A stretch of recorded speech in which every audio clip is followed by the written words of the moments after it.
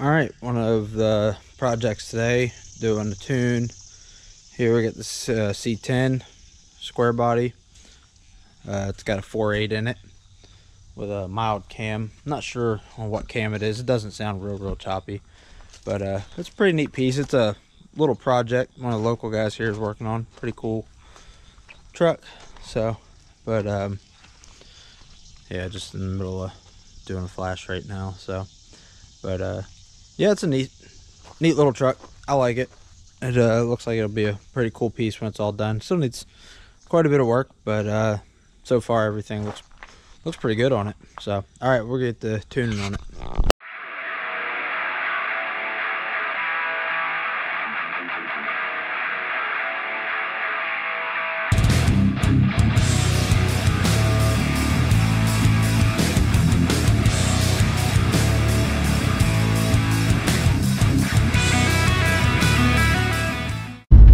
So working on the tune up a little bit, just kind of cruising the back roads here, working on our fuel trims, trying to get them dialed in to where they're trimming within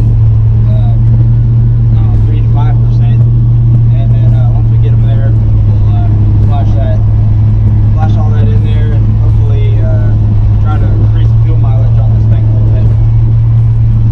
Seems like we keep picking up a random miss under load.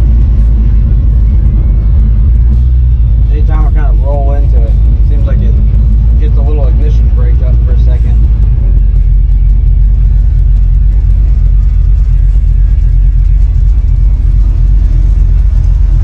Only seems to be there under load.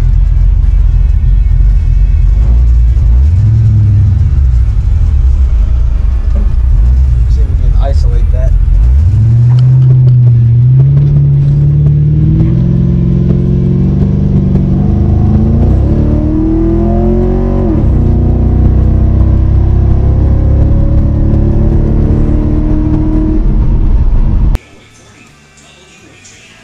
All right, so just went and drove it, and the one thing I noticed, this thing's got a miss at when you start to kind of get into it, it starts to break up top, and I got to looking at these plugs, so I decided to pull them out. If you look here, look how wide the gap is there. These plugs got an extreme gap. I'm wondering if these came out of the swap vehicle and they just never changed them. But I had a set of BR7s, which is a little too much plug for a NA, or a little too cold of a plug, but they're a little bit better than these. I just want to try them in there and see if they, if I still have the same issue after changing the plug. So I'm going to finish getting these things swapped out and then go drive it again and watch the misfire counters on the scan tool, see what I get. So, all right, getting back to it.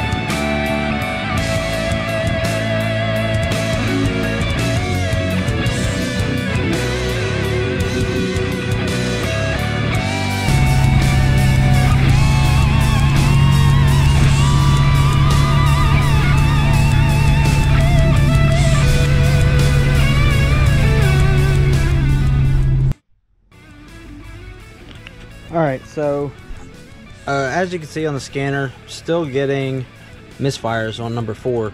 So I just swapped 2 and 4 coils to see if the misfire follows the coils, and I'm gonna go drive again, see what we get, and hopefully if it chases it, that'll be the indicator that the coils are a problem. Changed the plugs out and that didn't seem to fix it, so we'll go from here and see where we get.